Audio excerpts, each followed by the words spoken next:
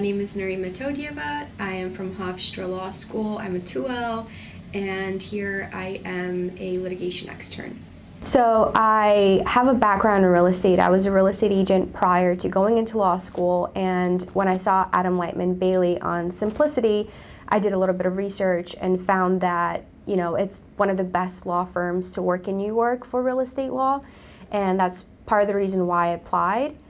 So then from there, you know, I went through the interview process, I got a call back, and here I am. So my day-to-day is I come in, normally I have assignments already emailed to me by the attorneys. A lot of the times my assignments focus on research, internal memo writing.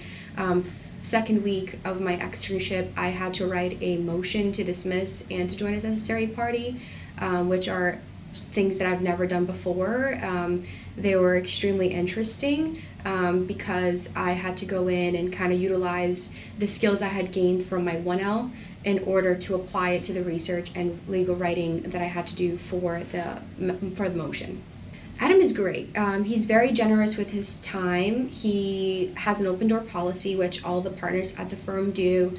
So, you know, if you ever have any questions or need any help understanding an assignment, they're always open to having a conversation with you. Adam's also allowed me to sit on multiple hearings, whether that be virtual hearings or in-person hearings.